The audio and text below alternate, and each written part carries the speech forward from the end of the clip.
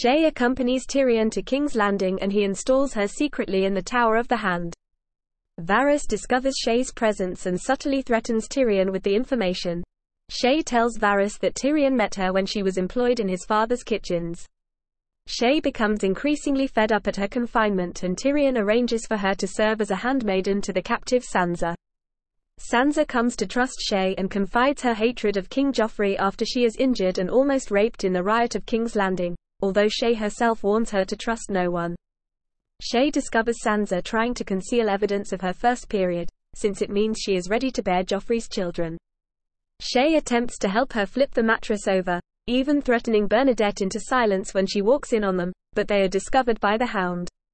Shae is bemused when Tyrion rushes in, especially tender and protective with her and wanting to exchange words of love. I am yours, and you are mine.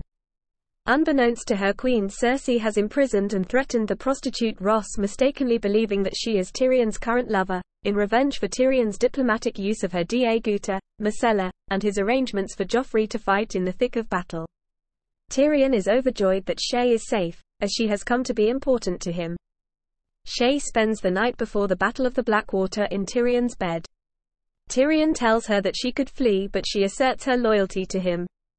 When the bells sound the arrival of the attacking force, she goes to the throne room with Sansa.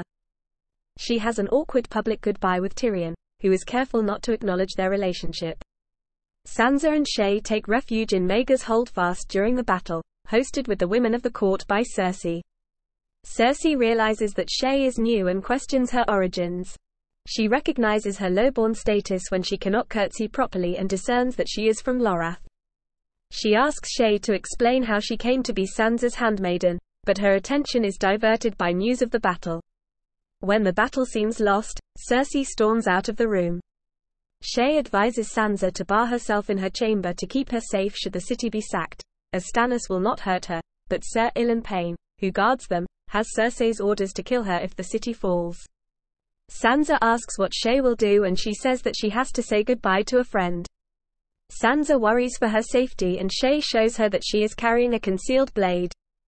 Tyrion is betrayed and grievously wounded during the fighting.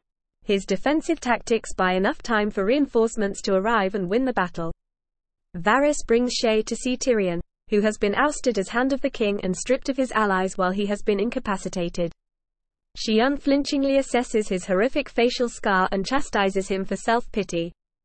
She begs him to go with her to Pentos, but he refuses, saying that he is good at, and enjoys, playing politics.